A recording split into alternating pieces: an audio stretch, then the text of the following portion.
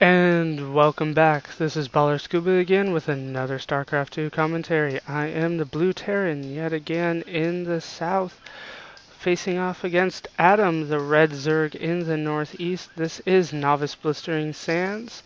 Um, where are those rocks? There they are. Those should be protecting me for quite some time. As you can see, there's no rocks there. This is the original version of StarCraft 2. This is my first match against anybody that's not a Terran, which is always nice. He is going for a very early pool here. Not quite sure what he's going for there. There's not much Zergs can do on this map, considering the destructible rocks are there. Um, One benefit to being Zerg on a novice map is they are the only race that can scout early. You can see that Overlord coming across. He's not affected by any rocks on the ground. I can't send an SCV over. He can't send a drone over, but he can definitely send an Overlord over. Therefore, I am going for the Marines as fast as possible. I am not blocking off, but I do expect that Overlord over.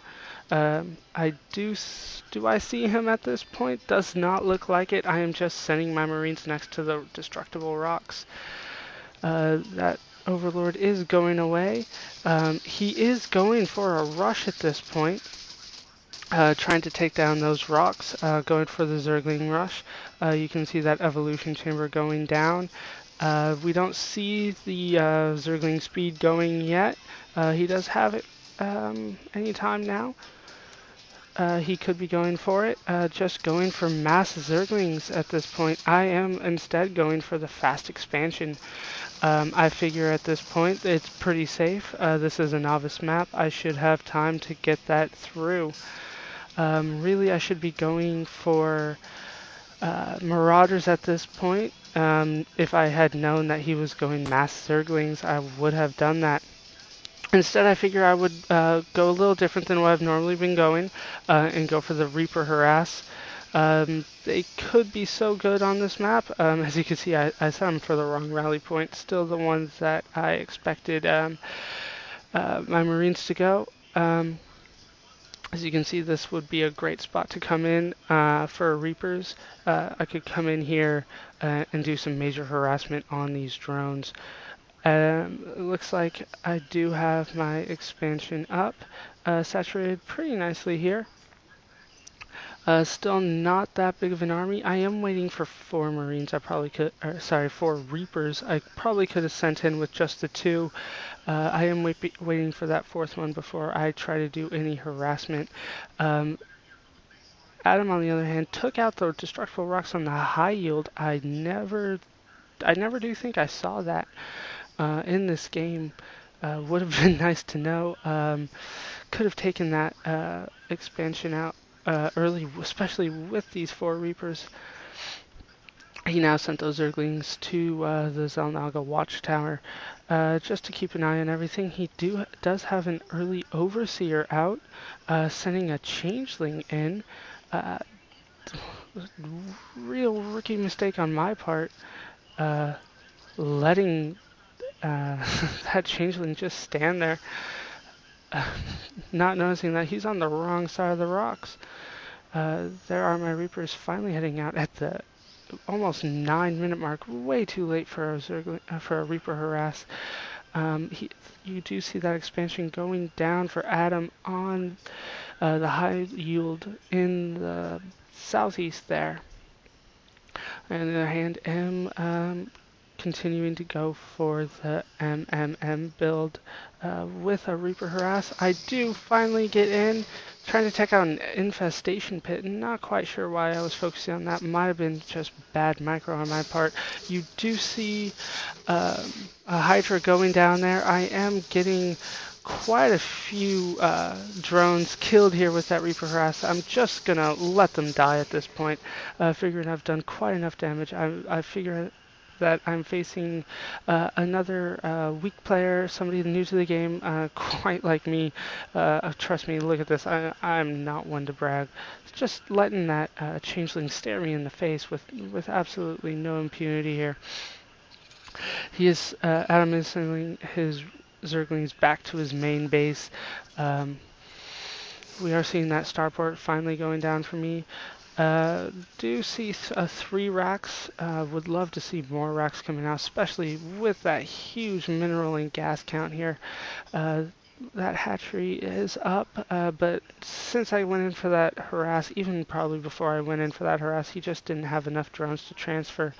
So it is starting fresh with 2 drones at this point, and he is sending those Zerglings in to protect.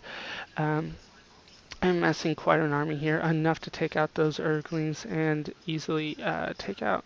Doesn't look like he's producing anything. No, just drones at this point.